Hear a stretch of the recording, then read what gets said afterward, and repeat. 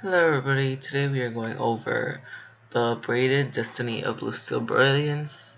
I think it's worthy of going over. I mean, it's a Bluesteel item, these probably will go limited, but yeah. Okay, so I'll go over this and I'll tell you my thoughts on it.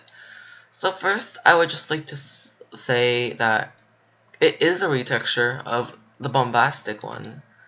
So if we go based off of this one had a timer, I don't know for how long. It came out Memorial Day for 2015. It got only 2006 sales. I don't know what the price was, but I think so. We know that was on timer, so this one could also be on a timer, which I'm hoping for. I'm hoping it's not just like a regular item that just like stays on sale forever, because then it just won't have a value. So I think this one is.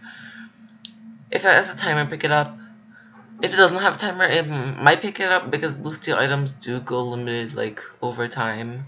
So this might go limited like after a few years.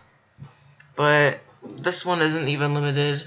It might go limited to the sale, like who knows, but so I would say pick it up if it's limited, which I doubt, or pick it up if it's timer. Yeah, that's my thoughts on this. I don't think it's gonna be expensive. I think it's gonna be like 800 or something like that. Cause the capes aren't like $1,000,000 Robux, so yeah, that's what I think about this. I think it's pretty cool. Uh, so yeah, based on this, I think it's a good purchase. Only has a low amount of sales. I say low because like other things like that come out have a lot more sales. So yeah, I think that it's a good purchase. Even if you don't like want it for like profit or anything, I think it looks nice too. So yeah, that's my thoughts on this. Hopefully it has timer or goes limited. And yeah, I'll see you all next video. Bye.